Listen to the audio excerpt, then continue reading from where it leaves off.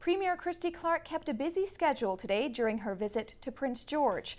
She used the Council of Forest Industries to discuss the achievements in forestry despite all the odds against it. She also announced a pair of projects that will help improve that even more. But we need to decide what kind of change we want. Is it change that takes us forward? Is it change that takes us backward? Is it change? Today, it was the Premier's chance to address delegates at the Council of Forest Industries Convention. She went to great lengths to praise the measures and achievements industry and government made working together.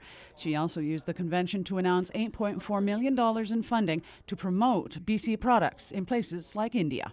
India has the biggest middle class in history. China has a different style of government, and government-to-government contact is absolutely crucial. India is more of a mass market. It's government-to-business contact matters in India. So we've learned a lot from what we did in China and how to make sure we do it better in India. But I don't want to suggest that they're the same thing. The NDP doesn't argue promoting BC products is a good idea, but feel the Premier's numbers are sketchy. The ideas themselves in principle, again, are good ideas, but I really question where the Premier is getting these facts and figures. I mean, particularly around the skills training and some of the things the statements that were made. Some of them are, I think they border on being inaccurate. That wasn't the only announcement from the Premier.